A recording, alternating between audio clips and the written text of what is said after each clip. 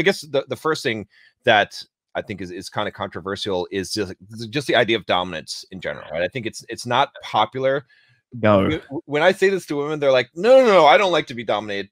It's not exactly true, is it? Yes, you do, honey. You just don't like admitting it. Like, come on. Look, there's a reason why 50 Shades of Grey was such a big seller, right? There's a reason why, and this last year there was that movie series 365 DNI, which was like a Polish or something version of 50 Shades of Grey. There's a reason this stuff is really, really popular with ladies. If anyone's ever read like old school Mills and Boon novels, I don't know if you're familiar with those. They're like the old romance novels with Fabio on the cover.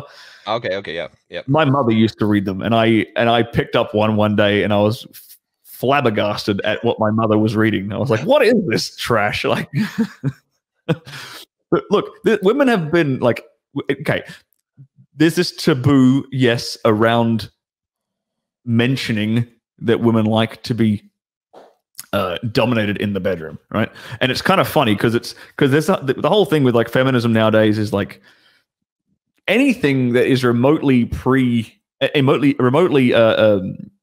tangential to pre-feminist revolution is evil, right? So really funny example of this. I had my friend Lola Faye, she's another porn performer. I had her on my show doing an interview with her before I left Los Angeles. I'm actually in Portugal right now, if you didn't know, John.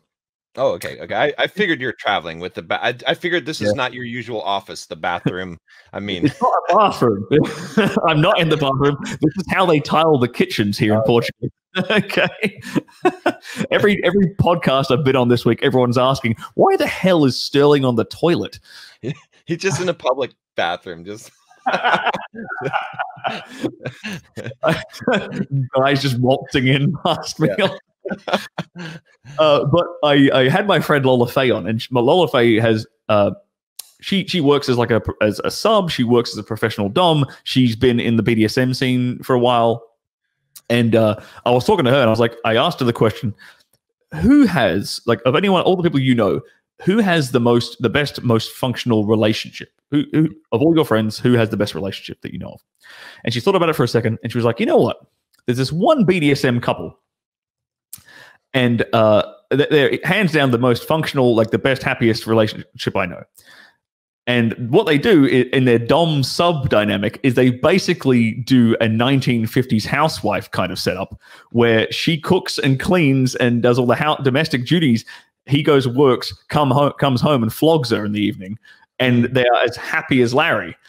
And I just sort of had to bite my tongue a little bit around Lola, and I was like, isn't that interesting that they're both extremely happy in this situation.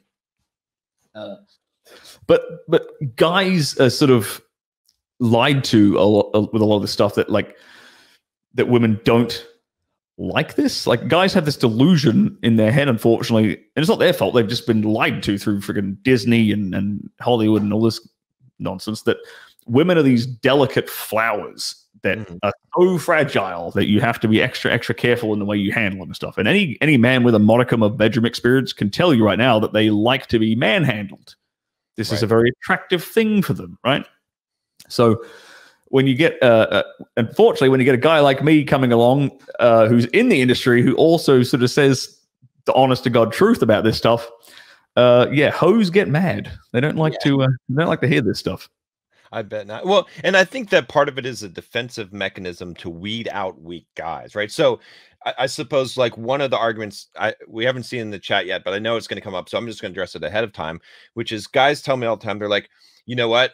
You say this, John, you say like women like to be dominated. I tried it, and whoa, the response I got was so bad.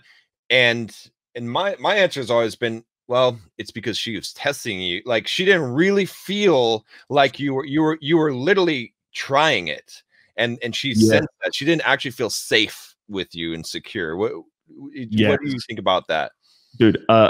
So there's a thing that the way you do this stuff, right, is you have to come across congruent.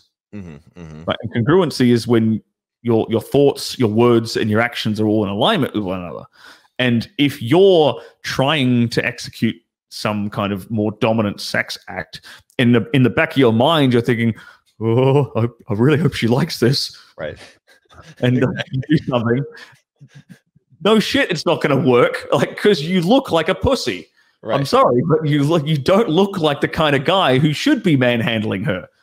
And I've had guys ask me, like, why do you think that women enjoy being manhandled? Why do you think women enjoy sort of BDSM or you know, more kinkier, rougher kind of play, right? And the reason I think this is, it comes down to it's a demonstration that you as a man have the capacity for violence, and thus you have the ability to protect her and keep her safe and secure. Because if you don't have the capacity for violence, then you definitely can't protect her, right? And this is kind of like a deep-seated, like psychological, biological way of sort of showing to a woman that you have the capacity for violence. You are stronger and more physically dominant than her, so you can keep her safe because of that, right? It's sort of like a reassurance. It's a security thing in the back of her head, I think. Exactly. Yeah. It's kind of funny because actually just by coincidence this morning I had an Instagram post where I had a video clip where I was talking about the phrase which I dislike, which is she's not yours, it's just your turn. And what I had said at the end was that it's more accurate to say she's given you to herself in this moment. Like the whole ownership, because it seems to me that women want to be owned.